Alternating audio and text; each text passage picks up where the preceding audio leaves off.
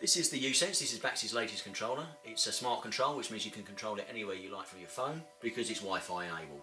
It's got the latest OpenTherm technology in there, so it's very energy efficient. It's a very simple to install and use unit. At the bottom here, what you've got is the gateway. This is where you're going to wire your boiler into for all your hard wiring controls. You have a link between your gateway and the uSense unit itself. The uSense is going to talk to the gateway, bringing your boiler on and off. The uSense has a host of features inside, very simply controlled. You've got a dial on the front, so if a customer wanted to do was turn the heating up and turn the heating down, they'll be able to control it that way. But there is a load of other features inside. Two simple buttons bring you in, so you've got top button which selects, and then you have a back button which will take you back to the previous screen. So to get into my settings, I press select, and what I have on there is temperature scheduling. Now temperature scheduling is time and temperature zones, so I can have as many of these as I like. I can set in my time and my temperature, so I could have it coming on 8 o'clock at one temperature, going through to 10 o'clock in the morning and having a lower temperature. So it's never truly on or off. You are in complete control of your time and temperatures on this unit.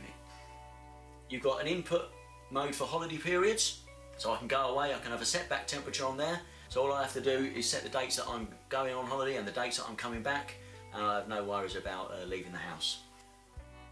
Incorporated in that as well, I've got an anti-frost protection, so I can enable this.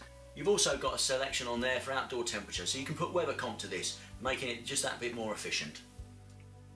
You've also got an energy consumption setting on there. Now what that will do is it will tell you how much energy you're actually consuming in kilowatt hours.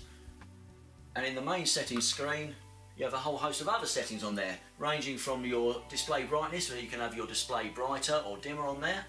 Scrolling down, you can have a different number of phones connected to this device, so it's not just one person you can control it, you can have a number of people controlling this. You can change all the settings you would do on setup.